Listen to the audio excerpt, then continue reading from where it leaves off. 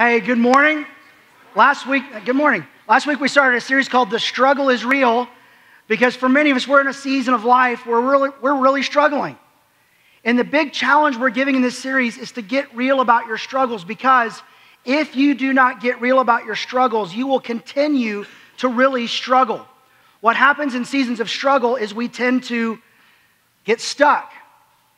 And maybe even get stuck for such a long period of time that our struggle becomes an identity, or we think this is the way it's always going to be, and we just kind of live there.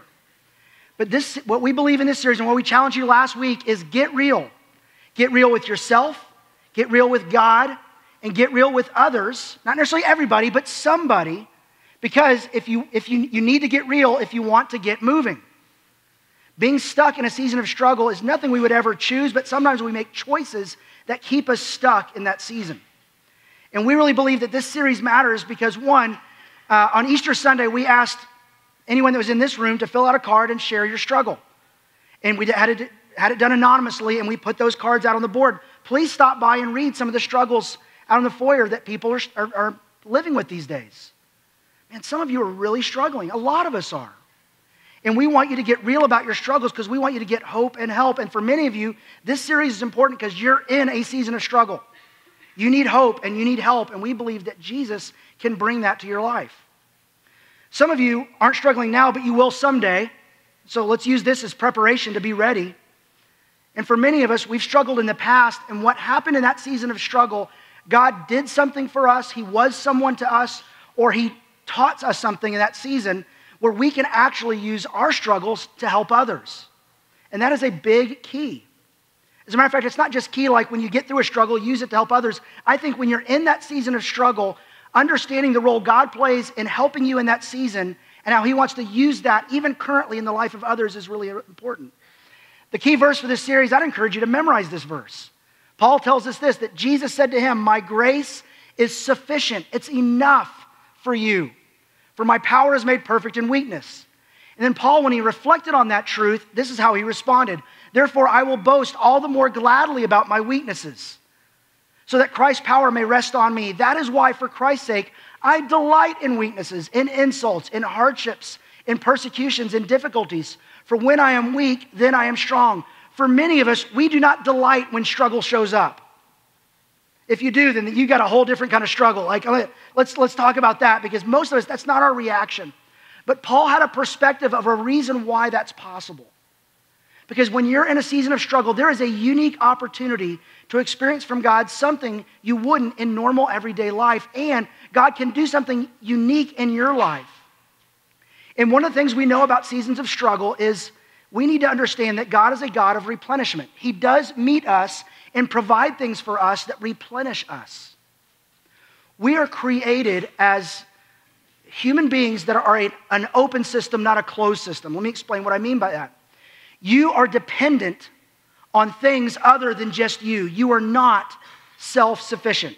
You're considered an open system, not a closed system. Let me explain what I mean by that. I'm going to count to three, and on the count of three, I want everyone to hold your breath and just keep holding it, okay? Ready? 1, 2, 3. Okay, we're going to try that again because some of you are not doing that. Let's try it again. Okay, ready? 1, 2, 3. Now, I want you to just hold it for the rest of the service. You can't, right? You need oxygen to survive. You're an open system. You need food and nourishment. You need water. You actually need relationships. The human brain, it really requires oxygen, glucose, and connection to others for it to be fully effective. Like, we were created by God to not be self-sufficient. But in seasons of struggle, we tend to lock down and circle the wagons and isolate, either out of fear, shame, anxiety, guilt, whatever it is, or just embarrassment. I don't want others to know. And so we isolate. The thing is, we do that in good times as well. We tend to kind of say, I've got this. I'm going to be self-sufficient. God created you to be an open system and rely on others. In fact, your life is kind of like a bucket that it gets, even in the normal seasons of life, it needs to be replenished. Because you pour out into others. You pour out into things you're doing. Or something comes along in life and starts punching holes in the bottom. And suddenly, like, man, I'm doing great, but all of a sudden there's a unique stress that shows up. Or I'm battling an addiction. Or I've got a health issue And suddenly, as much as we try to replenish, we're being depleted. God is a God of replenishment. And the season you're in, whether it's a season of struggle or it's a season of, man, things are great, beware the tendency in your life to be self-sufficient. But Jesus said, my grace is sufficient. I am sufficient. You are not sufficient by yourself. You need me and others. Beware of that tendency and know that you have a need to keep refilling your bucket the right way. And the Apostle Paul experienced that. He wrote to this group in Corinthians. You could call Corinth struggle city. I mean, they had all kinds of issues.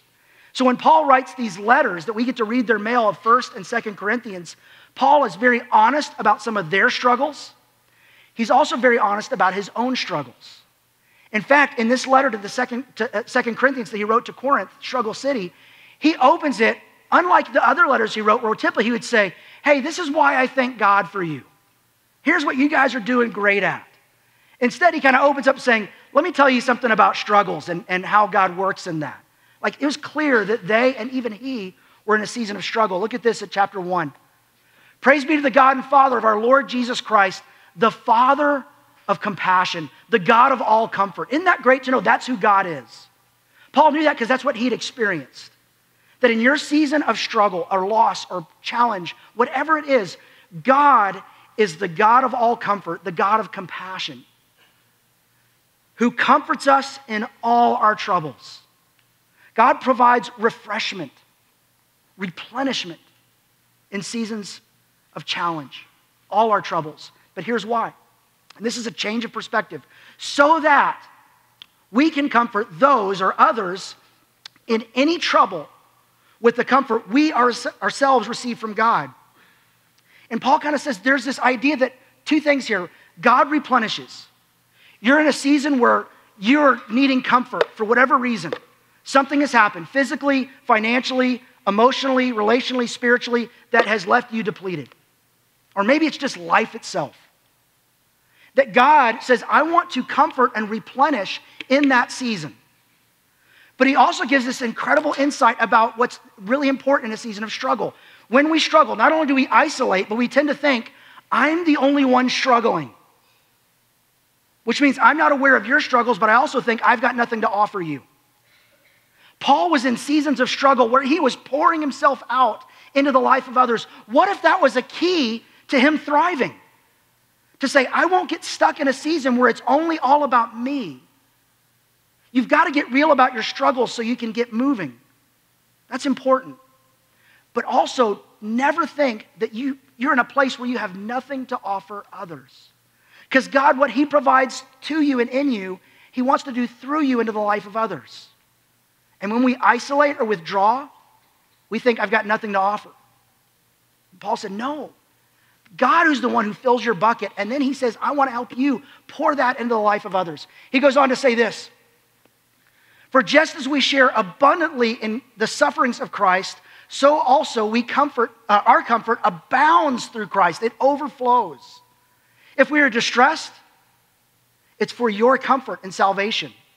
If we are comforted, it's for your comfort, which produces in you, here's this great phrase, patient endurance. One of the things God is always trying to do in your life is build faith, build trust. And a part of that is this phrase that shows up again and again and again in the Bible. That God is trying to build patient endurance. The ability to keep going when you don't want to keep going.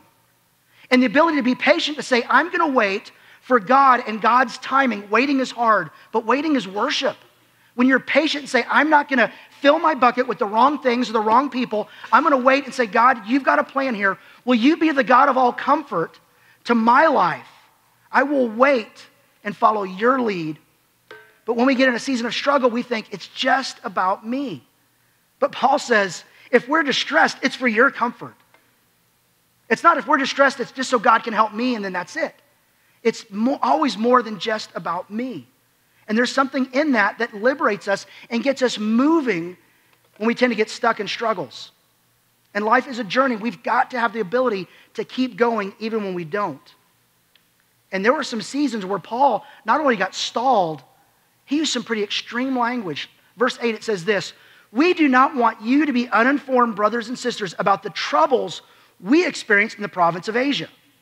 We were under see if any of these sound like something you deal with, great pressure, far beyond our ability to endure, that we despaired life itself. Indeed, we felt we had received the death sentence. Like Paul says, there's something that we experienced that it feels like I don't have the ability to endure this anymore. Have you ever used the phrase, man, I hit rock bottom? Or we're in the worst case scenario. I used that phrase once, then I realized, no, there's a couple more levels down there. There's a couple basement levels that I thought this was rock bottom. No, there's more. Like, just be careful about when you hit a bottom, when you hit rock bottom and you think, man, this is it. What's going to happen next time it gets worse? Be very careful. Your perspective is limited. And he even says this, and this is some language some of you used on your cards you turned in at Easter. We despaired of life itself.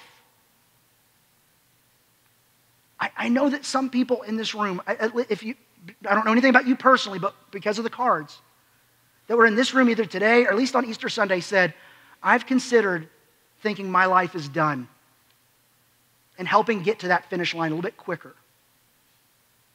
God is the author of life. If you ever have thoughts that make you think that the best way forward possible is to take your own life, that is not true. It's dangerous for you and for others. Please talk to somebody about that. But you're in good company.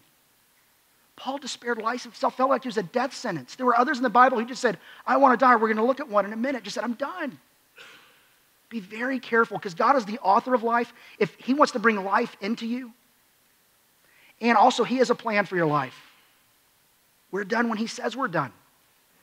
And if you're not done, there's still life and story to be written.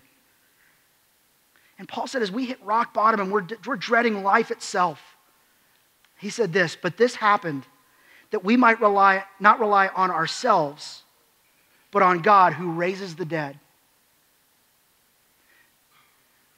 The design flaw that was not there at design creation in all of us that happens because of the fall is we tend to try and be self-sufficient.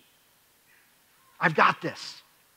We do that when life is good. Hey, things are good. I don't need God. I've got this. Or we do it when things are tough and think, I don't want to tell anybody. I'll just handle this myself. You're an open system. You were created to be connected to others, God and others. Be very careful. And Paul said the thing we learn when we go through seasons of struggle is that it's not that we rely on ourselves, we rely on God, the God who raises the dead, who brings life to things that seem like they're dead. That was his belief. That's what he trusted in. This was a perspective of saying, I'm not going to look at my struggles through the lens of my struggle. I'm going to look at my struggles through the lens of the risen Jesus, the one who brings life. And here's what Paul knew. Verse 10, he has, past tense, delivered us from such a deadly peril. He will, future tense, deliver us again. On him we have, current, set our hope that he will continue to go on delivering us. And then he says this, and you have a role in that. God has a role, but so do you, as you help us by your prayers. Struggle City was praying for Paul, and he said, it makes a difference. Then many will give thanks on our behalf for the gracious favor granted us in answer to the prayers of many. Paul had the shift of perspective in so many different ways, that there's an opportunity in struggle. There's an opportunity that the struggle might go beyond me and impact the lives of others for the positive. And God can show up in a unique way, and that he has done in the past, he'll do it in the future, and right now, that is my hope that he'll do it today. When we do not replenish, what we do is we become forgetful of who God's been in the past, what he's promised to do in the future, and who he could be right now. And a great example of that is a guy in the Old Testament named Elijah. You can read about him in 1 Kings. We're going to look at chapter 19, but 16 and following. Unfortunately, Elijah had this job title of prophet. Like when you went to look at his LinkedIn profile, it was like Elijah, prophet. And he was, doing a picture or whatever a prophet would look like. And prophet is a tough calling. It was a tough job because you weren't in charge, but you had to talk to the people in charge and say, here's what God has to say. And a lot of times it's like, you're doing it wrong. Like that's not how you lead. Especially God's people. You don't lead that way. And Elijah had this job of leading a king named Ahab. God showed up in Elijah's life in this role in many times. He had seen him provide for him in times of need. He had this deal where Ahab had married this girl named Jezebel, and it's just one of the many reminders in Scripture that who you kind of link arms with and do life with will shape you. And Ahab, the king of Israel, God's people, married Jezebel, who believed differently and lived differently and was a terrible, terrible influence on Ahab. Ahab goes down as one of the most wicked kings and terrible leaders that there was, and a lot of it had to do with who he listened to and who he did life with.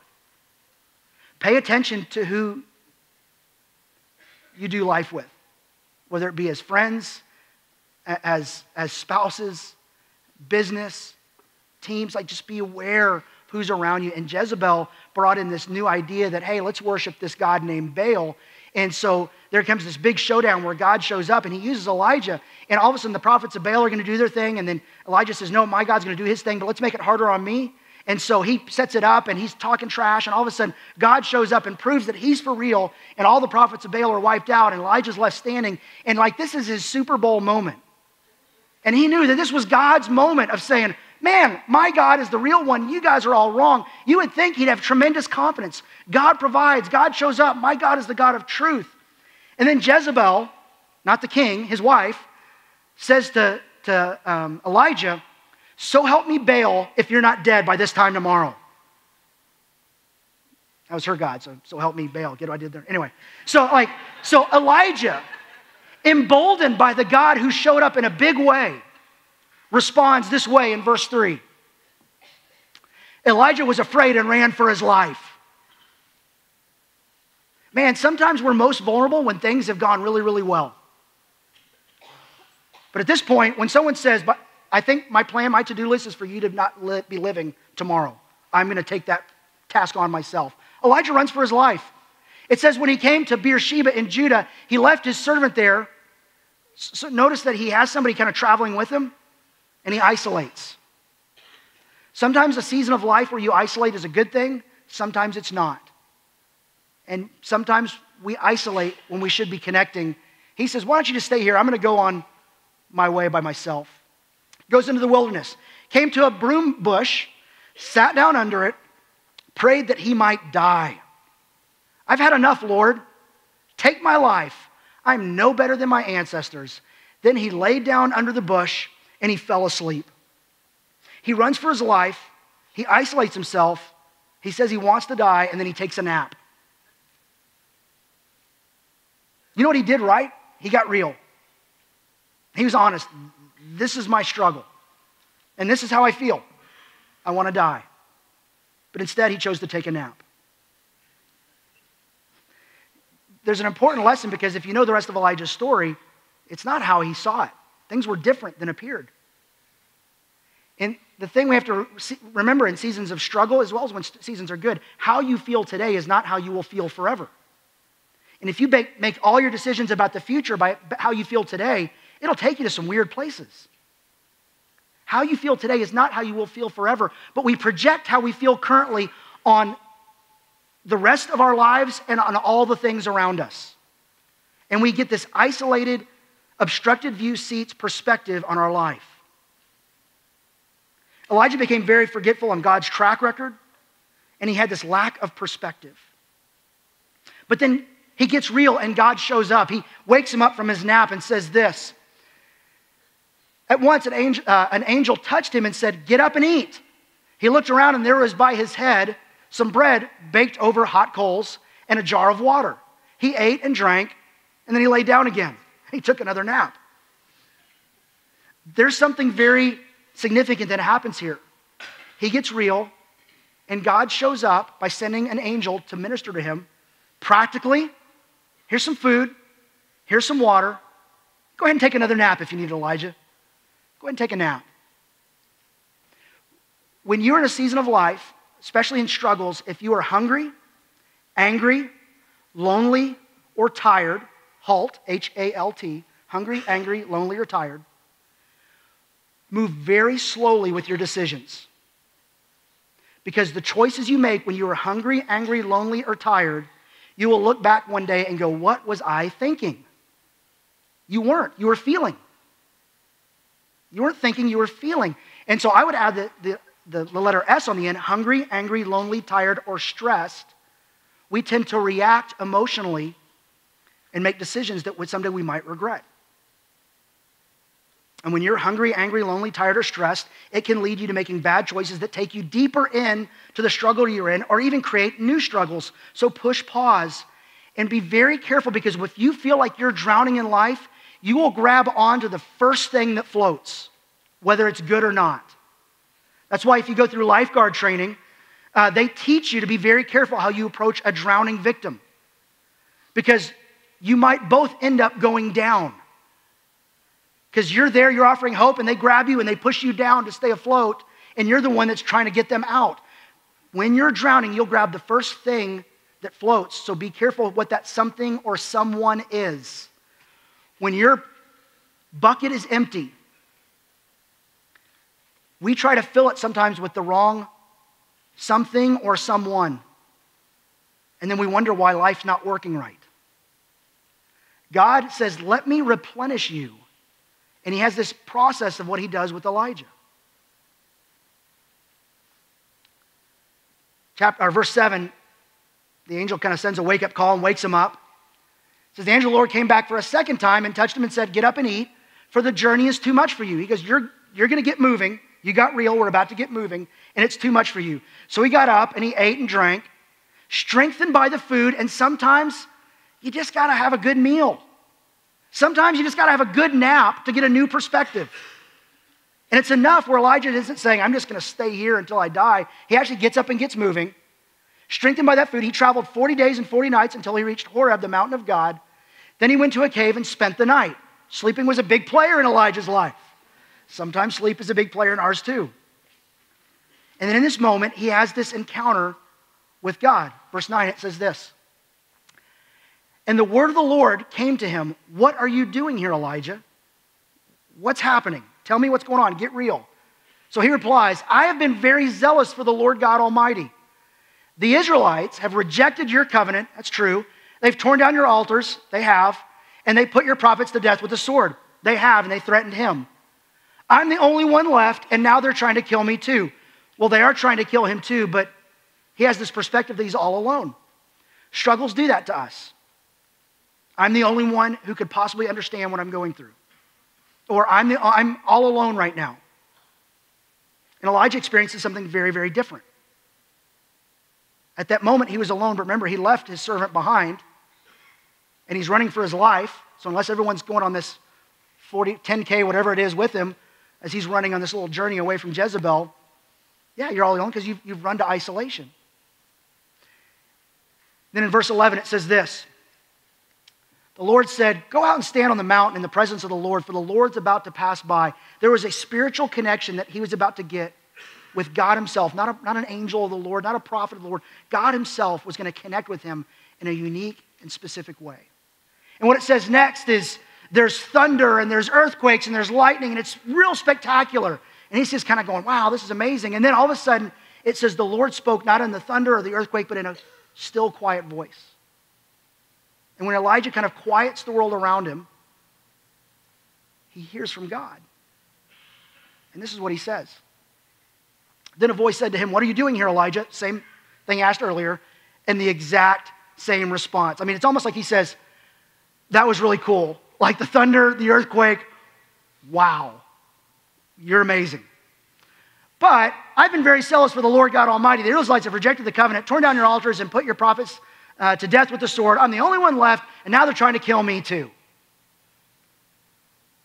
Like, nothing about it in the past, and nothing even God showing up in a big way thinking, hey, could you maybe bring that? Can you bring the thunder to my situation? Or you're meeting with me. Clearly, I'm still on your radar.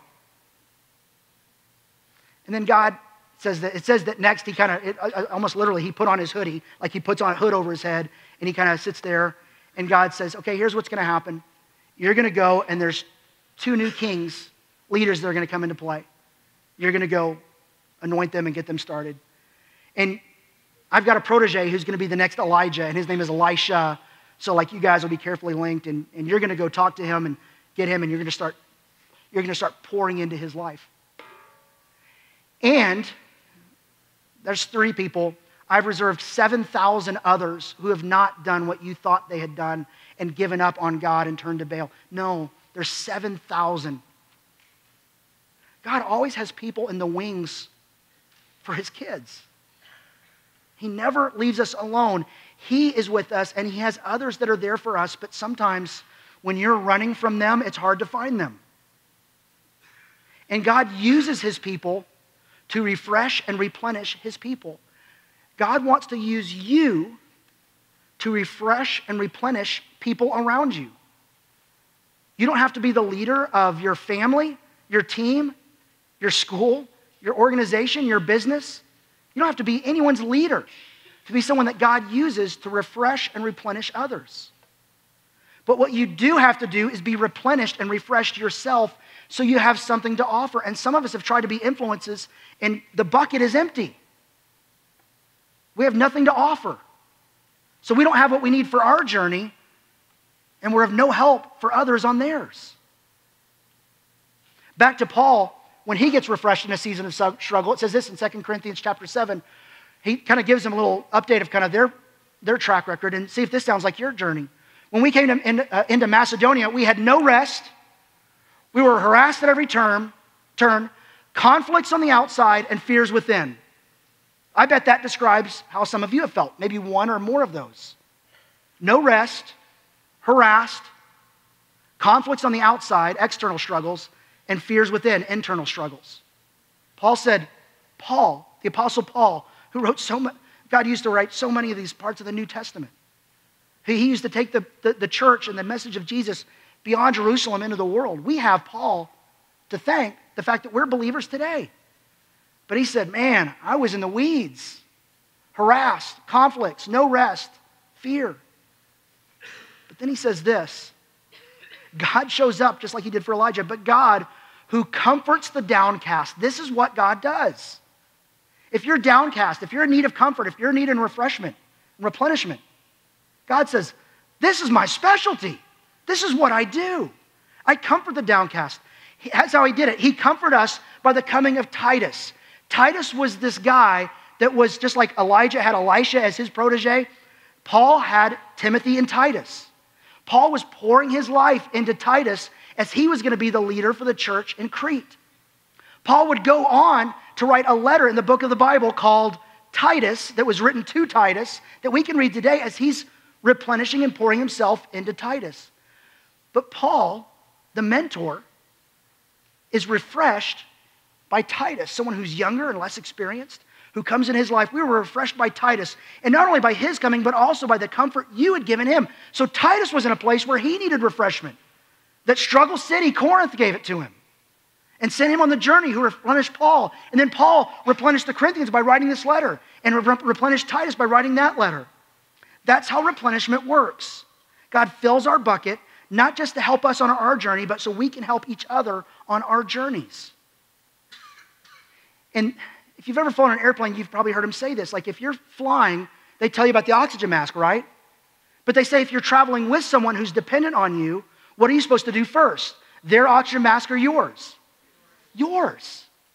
But it's a kid. Don't women and children go first? That's always heard about the Titanic. You know, women and children first. Or shouldn't we take care of the kids before we take care of us? Well, if you take care of the kid, who's going to take care of you if you pass out? If you want to care for others, you have to make sure that you're cared for well so you have something to give. Put on your own oxygen mask first so you actually have something to do to where you can help others. See, your struggle is real. It's very real. And you have to get real about your struggle or you will continue to really struggle. You have to get real replenishment too. Because their struggle is real. And we got to give compassion. Even when I don't understand, a struggle is different than mine, I need to have compassion and saying, I want to give you a lot of grace because I don't get that, but man, I get that you're really struggling. My struggle is real, but so is yours. And maybe, even if my struggle is different, I have something that could be of value that God has poured into me that I could pour into your life. Because their struggle is real too. God replenishes us so we can replenish others. And sometimes for us, it's a change That change of perspective, that it's not like I'm struggling has changed. But I realize I'm struggling and you are too, and maybe God could help us, not just me and my struggles. Or maybe the help that I'm getting from God himself and from others, he pours into my bucket so I can pour into yours. See, just like we said last week, you have to get real to get moving. This week it's this. You need to replenish if you want to keep going. Elijah, they said the journey's too much for you. Life is too much for you. You were created to not be self-sufficient. And if you do not replenish, you will get stuck. You'll find out, nope, there's a couple more levels down. I've not hit rock bottom. There's a couple more basement floors. And you will be in danger of that becoming your identity. You have to get real if you want to get moving, but you have to get real replenishment. If you want to have something to offer. So let me ask you this. What is your replenishment strategy? What is your plan for getting replenishment in life? Because there are things in life that need to pour in to us. But there are also things at the same time that are poking holes in the bottom of our bucket. Sometimes we can do something about the holes that are being poked in the bottom of our bucket. We can change a relationship. We can change, see a doctor, is there something I should do about changing my sleep or my diet? I could see a counselor to help me navigate some of the things going on in my head right now that I'm not fully sure what to do with. There are things we can do. But there are some things we can't do anything about it. It's just a real struggle that will be there for a real long time. So it becomes more important that I'm making sure that whatever I'm feeding into my bucket are the right things to help me. Does that make sense? Like, there'll always be holes in the bottom of your bucket. Life drains you. So you've got to pay attention to what is going in your bucket and who you're doing life with if you want to replenish. Because you need to replenish if you want to keep going. So what's your plan? What will you do? Who will you do life with? Who will you be real with? Who will you look to kind of help and pour into you? And who, at some point, you have to ask, who could I pour my life into? Who could I invest in? We do a better job of caring for our phones than we do ourselves. If you have a phone like this, chances are, it's always distracting when I pull up my phone, there's a text message. I'm like, do you not know what I do for a living? But anyway. He does. He knows what I do for a living. It was an important message. If you have a phone like this, chances are you charged it in the last 24 hours. Probably. If you have a phone like this, did you charge it in the last 24 hours? Raise your hand. Yeah. We do a better job of recharging our phones than recharging ourselves. If you have a car, chances are you stopped for gas sometime in the last month, or you haven't been driving. We do a better job of caring for our cars than caring for ourselves. But God says, I don't want to use phones or cars to do my work in people's lives. I want to use people like Titus and even Struggle City and Paul and people here. I want to use you and pour into you so you can pour into the life of others. That's just how it works. That's why your replenishment is so important. It matters for your struggles and it matters for theirs as well. Elijah struggles and God replenishes him with some spiritual things, but also some very practical things. So spiritually and practically, what is it I need to pour into my life? Paul experienced that too. But the thing that Paul would say is there are some things that only God can do to replenish you. You could do everything right. The right kind of sleep, the right kind of diet, right kind of exercise. I've got everything arranged in life right, and I've even eliminated all the holes I can think of in my bucket. We've dealt with finances and relationships and emotions and job, and everything is going great. You still have a hole in your bucket that only Jesus can fill. And Paul, this is how Paul prayed for us and for the church at Rome and for everybody who would be influenced by him. He said, may the God of hope, that's who God is, the God of hope, fill you with all joy and peace. He said, I'm praying that God does that for you as you, and this is our role in that, as you trust in him. God, I trust you enough to recognize I need to be replenished. I need to be real with others. I need to be real with you. I need to be real with myself, but I need what only you can do. So that when we trust in him to be that for our lives, that you may overflow with hope by the power of the Holy Spirit. You cannot fill your bucket without Jesus. And Paul prayed to God, the God of hope, that we would realize that and let God fill our bucket. There are some times where you still need a nap and you still need to eat and drink water and connect with others, but being real with God and connecting with Him is critical. And he says so much so that it will overflow with peace and joy and hope.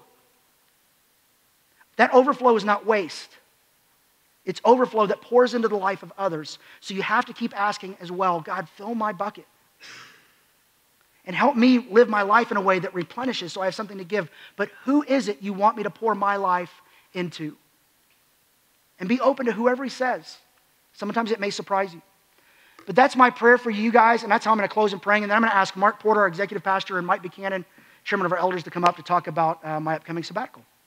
Lord, thanks that you love us, that you are for us, and that you took on the responsibility of filling our bucket in ways that we could not. Your grace is sufficient, but we are insufficient without you. It is only through Christ that we can truly experience all of life as you intended us to live. God, help us, give us wisdom to build a replenishment strategy for our life.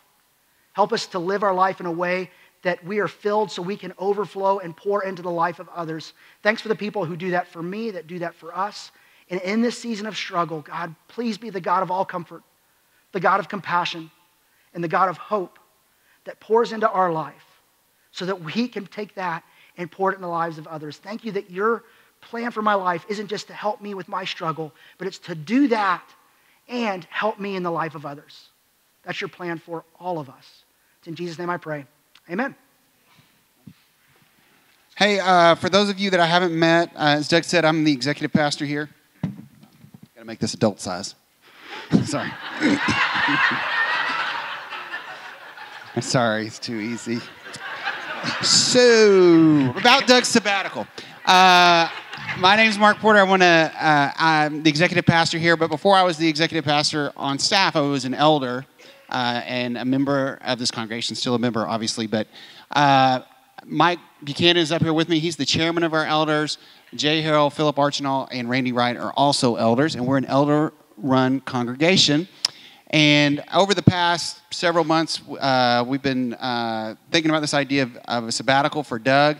And so I want to just share with you kind of our heart behind it and what it is and why we're doing it and all that kind of stuff. So what is a sabbatical? Well, it's defined as a time of rest, rejuvenation, and replenishment, as Doug just taught on. Sabbaticals are not unique to ministry positions. Many universities and corporate industries grant sabbaticals. I can think of several right here in Lubbock that do that. The root word of sabbatical comes from the word Sabbath and is described several places in Scripture. It literally means to cease, to stop. So a couple of things have come up. Why is Doug getting a sabbatical? First of all, I just say this. There's nothing wrong with Doug. Well, there's a lot of things wrong with Doug, but there's nothing particularly wrong with Doug. He's not going anywhere. He's not applying for another job, although he did put his... You want to share? Yeah, so on Friday I did, I had told several of you I wasn't looking elsewhere, but Friday I did submit a resume and expressed interest. The Dallas Stars are looking for a head coaching position. And so I did. I sent my resume to a friend of mine who's the assistant general manager, and he replied back and said, "You didn't make our short list." I said, "I'm 5'5". How can I not make something called a short list?" But so anyway, yeah, I did. So he has no other leads, right? So why is Doug getting a sabbatical? Well, for those of you that don't know, Doug has been on staff here at Live Oak for over 15 years.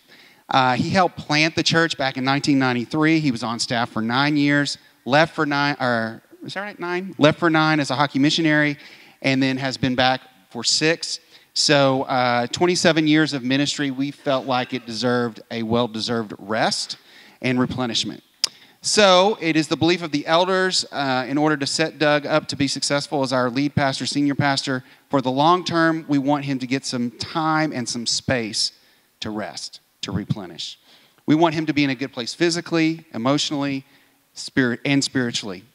And a sabbatical will help him achieve this. We want to give Doug time to connect with God and with his family without the daily responsibilities and requirements of his position.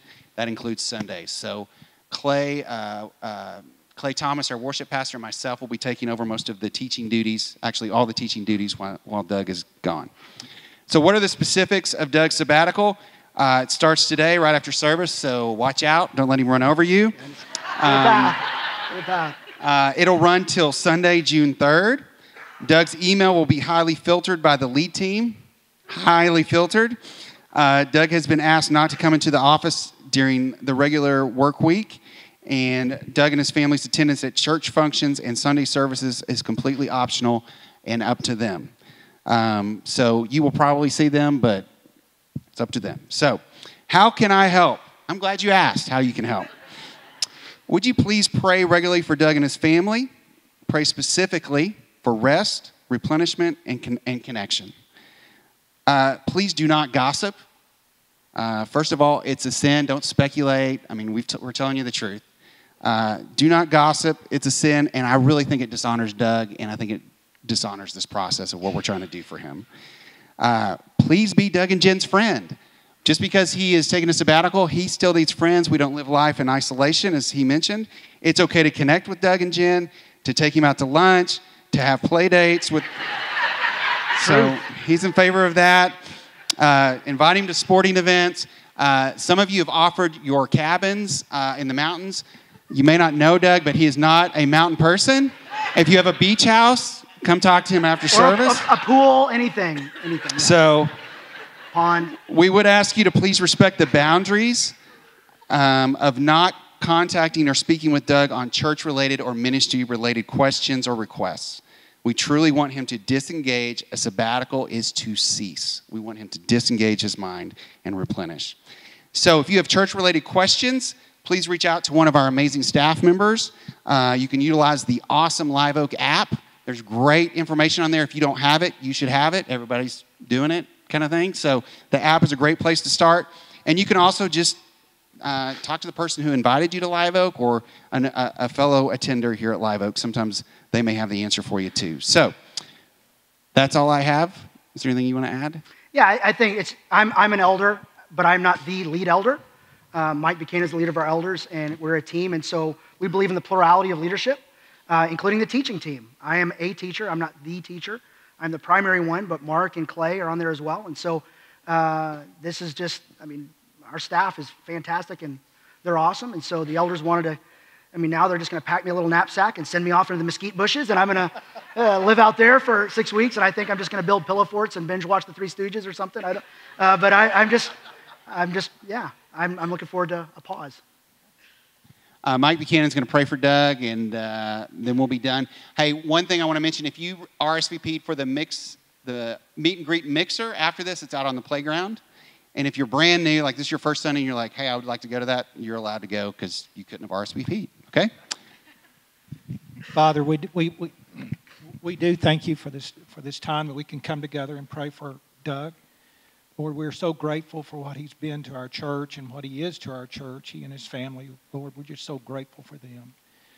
Lord, we just thank you for allowing him to fill our buckets for so many years. Father, we just pray that during this time of rest that you fill his bucket. Lord, just give him complete rest and replenishment. Father, we just ask these things in your precious name. Amen. Amen. Thank you. All right. You are dismissed. Watch out so Doug doesn't run over you. Yeah.